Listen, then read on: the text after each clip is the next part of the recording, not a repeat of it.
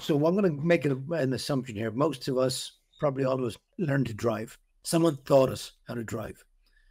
Do we expect people to learn AI on their own? Shouldn't we take the same approach, going, I need to get you in the car and show you how to drive this beast?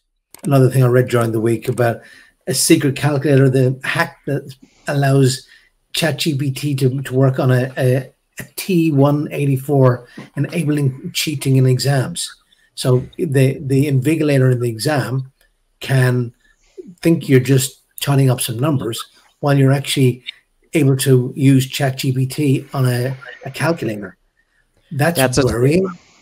Scary thought to have these adolescents driving AI, right? So yeah, I love your analogy. Anders, how about you? What's the final word for you?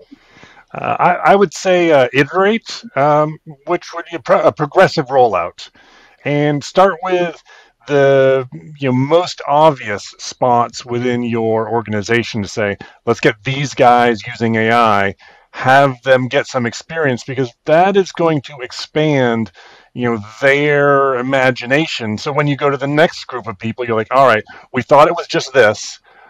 In our first group, it expanded to these other use cases, which we found were very good. Let's bring what we learned there to our next group. So integrate and progressive rollout, I think. Awesome. And Vinny, what's a check you would write for the audience that they can take to the bank in cash? Well, so I mentioned that I'm about to release a book called The AI Analyst. It's actually a fiction book. Okay, it's about an analyst like me who used to work for an automation company, and the CEO of the automation company disappears. Now, this guy has worked with the FBI before, so he gets embedded in the FBI investigation. And they go through scenarios that the CEO abscond, has he been kidnapped, and if he's kidnapped, what are the suspects, and so on and so forth. Now, you would think this would be a great example of something I could use ChatGPT for. No, I went and got myself a co-author.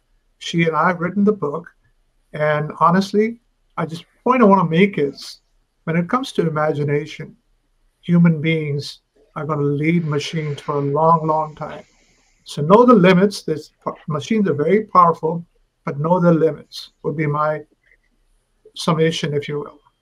Very nice. Very nice. And Donald, you get the final word. So, gosh, my final word is engage people. Engage people. You must engage the people who are going to be most effective, and don't assume that we can take a top-down approach and work this out ourselves as experts. We need to deal with the people who are most affected by it. So let's end on that. If I have a last word, my last word would literally be people.